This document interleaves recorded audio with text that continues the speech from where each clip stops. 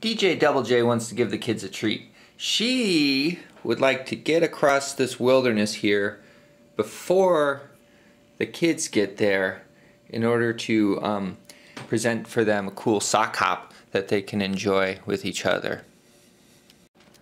Sonny's in real trouble. He just was leaving this base here, not far to go before he was out, but he got a random direction. He had to move the full movement randomly.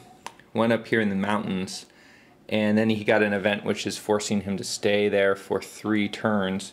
It was a natural hazard, so I think like a landslide brought him down. And so now he's going to be losing, let's see, 3 life levels before he can move again. And that's going to take him down to D4.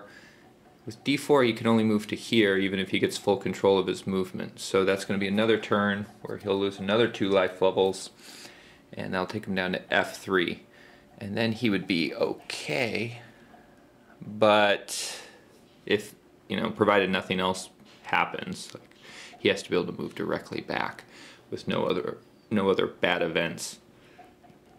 Sonny got another bad event. He has to remain stationary for an extra turn. I remember though, since he's remaining stationary for 3 turns, he's going to get bumped up 1 and 3 in food, so it might work out differently than I predicted. This is DJ Double J's J counter. She's in trouble. She just had an event which made her lose extra water. She was kind of already struggling to get to this base here before the teens get there. The teens are moving pretty quick as well, and they have better movement capabilities in general than her. She's using the survival rules, but I don't know what's going to happen to her. She's got to be able to control her movement on next turn and then sit here for a while, which is going to give them time to get there first. I don't think it's possible for her to win unless she gets something really splendid happen for her. You should feel better in knowing that Sonny just barely made it back.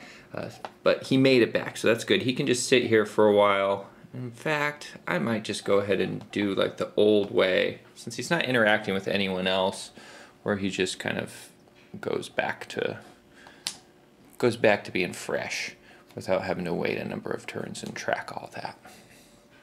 Time's important.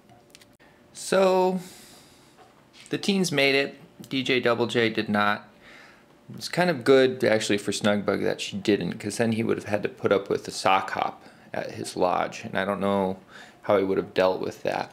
And so they are all victorious, these 3, not DJ Double J. It's too bad. She's one that I think would be fun to play games with. Sonny also made it off. He got really lucky. Rolled well. Actually gained water steps even as he was in the wilderness without water. Did really bang up job of being lost. So there are 4 victors in that batch, and we're going to draw a whole new batch, which is kind of fun. No carryovers from before. No carryovers from before.